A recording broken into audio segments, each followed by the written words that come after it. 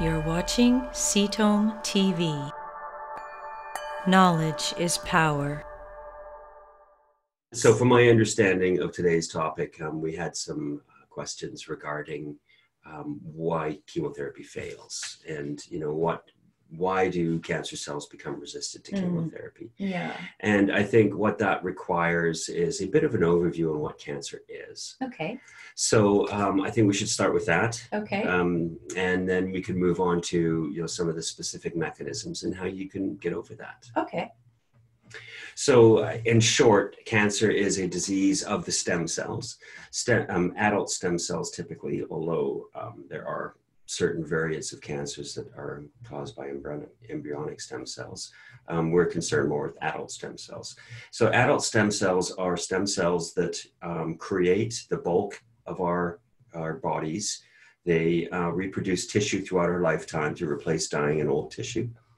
All of the tissues in our body, all of the cells have what's referred to as a Hayflick number. And a Hayflick number basically is a number that allows that cell to reproduce a certain amount of times before it starts breaking down and goes through a pre-programmed death process, apoptosis. The Hayflick number is how many times a single cell is allowed to copy itself.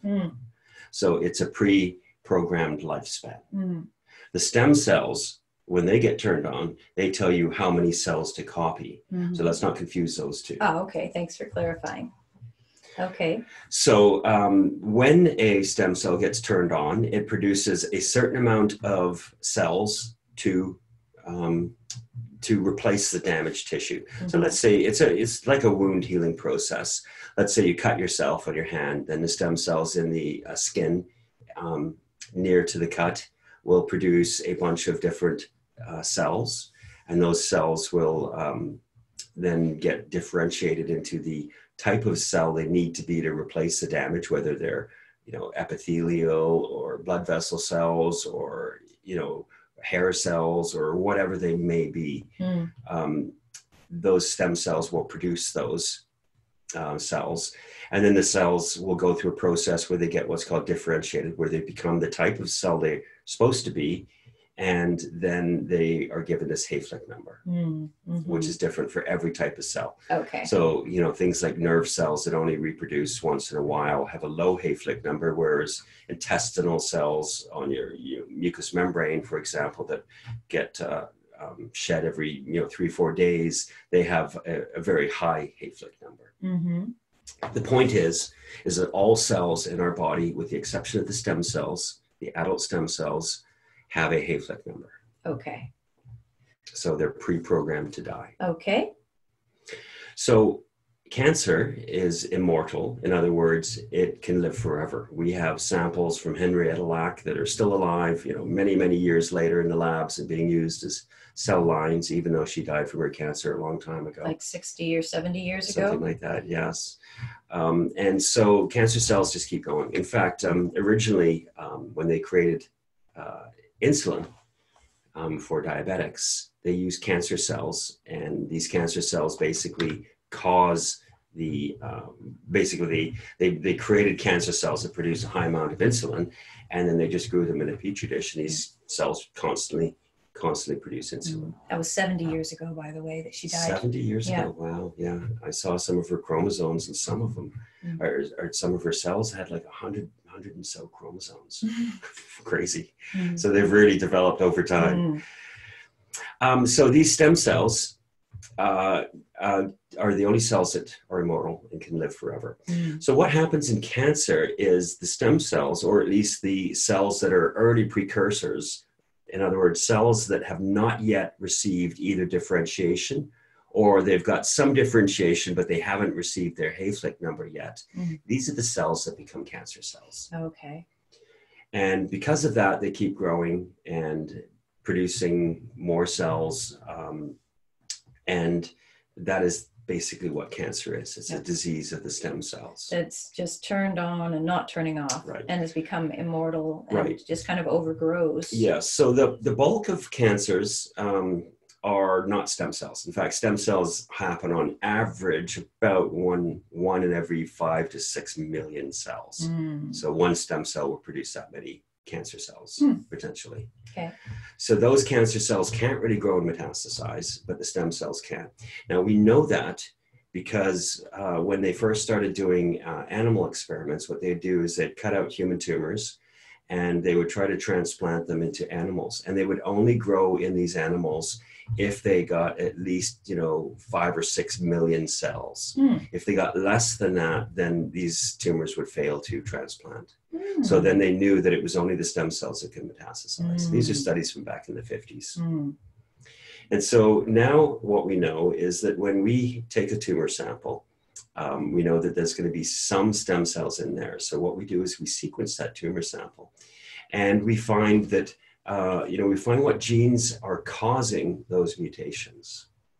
Sure, that makes sense. Yes, exactly. So then when we come up with a treatment protocol, we have the mutations that those stem cells have, so we can target them. Well, as you say, now what we do, that isn't necessarily standard care. Right, let's differentiate. Precision medicine. So what chemotherapy does, chemotherapy is based on a lot of what we call cell cycle inhibitors. And metabolic inhibitors. And what they do is when the cell is reproducing itself and copying its DNA and about to divide, as cancer cells constantly do, and standard chemotherapy drugs typically interfere with the process. Often they interfere with the separation of the chromosomes, so they get stuck together and die.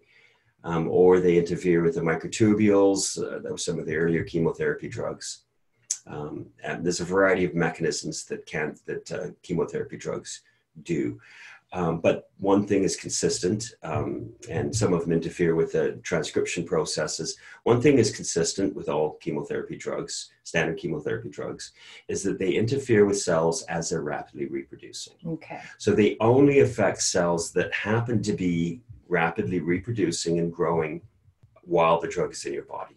Okay, so in that very active growth state. In that only. growth stage, yeah. Otherwise, they just don't see it or don't. They just don't affect it. Right. Okay. Yeah. Because of the mechanism that they work on. Got it. So if a stem cell has produced a bunch of cancer cells and then it has stopped producing them, these cancer cells will keep on growing. And then when you get the chemotherapy drug, it will kill all of the cancer cells, but it won't kill the actual stem cells that have caused the growth of those cancers or that have produced the bulk of the cancers. Got it. And we know this because another way of showing this, is, when you get many different types of chemotherapy, you lose your hair.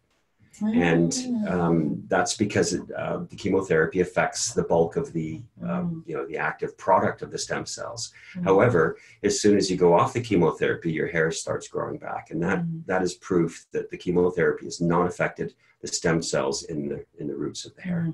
So it took out some of the rapidly reproducing cancer cells, but not those stem cells that are going to just send some more. Right. Well, in the hair, it's not cancer. I know. They're just fast-growing cells. They're fast-growing cells. Yes. And that's why I like to use that as an example. Sure. Yeah. Because your hair is constantly growing. Yeah. And as you're saying, it's a perfect example of how, if that's what's happening to the hair follicles or hair cells, that's the same thing that's happening to your cancer cells. Exactly. Right. So the rapidly reproducing ones are being taken out, but the ones that were in that quiescent or kind of sleepy stage are not rapidly reproducing. I like that, quiescent. Yeah. Well, occasionally I take a note or two. Okay, go ahead. What else would you like us to know? That's how we talked about what it really is, a disease of the stem cells. Right. And so what the problem with standard chemotherapy is, it's only going to kill these rapidly reproducing cells. And, many of our body cells are rapidly reproducing, such as the intestinal lining and the lining, the skin lining of certain organs. So, and immune cells, of course. So when you take chemotherapy, it's going to kill a lot of these healthy cells as well. So that's one of the negative side effects.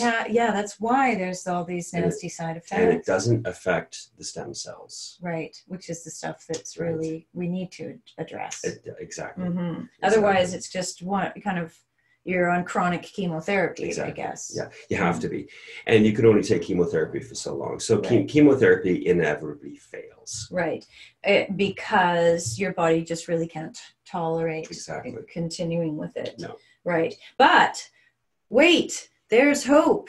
There's immunotherapy, precision oncology, Yes. targeted therapies. So standard chemotherapy, again, we want to champion the fact that it ever existed, because it certainly helped many people through the years to have a much longer life than they would have. And it still has a role in reducing the bulk of the tumor. So there are some times when chemotherapy is warranted still. Yeah, I think we're going to see a lot of new combinations with immunotherapy and targeted therapy and chemotherapy. And the benefit there, of course, is that because you're having less chemotherapy, the side effects, the symptoms would be less, but the benefit we also have a whole new class of drugs called conjugates that are antibodies that specifically have a chemotherapy agent attached to them. And so they will bind onto a cell surface protein unique to a cancer cell and deliver that chemotherapy payload just to that cell. So it's like targeted chemotherapy. We also have targeted radiation, which is theranostics.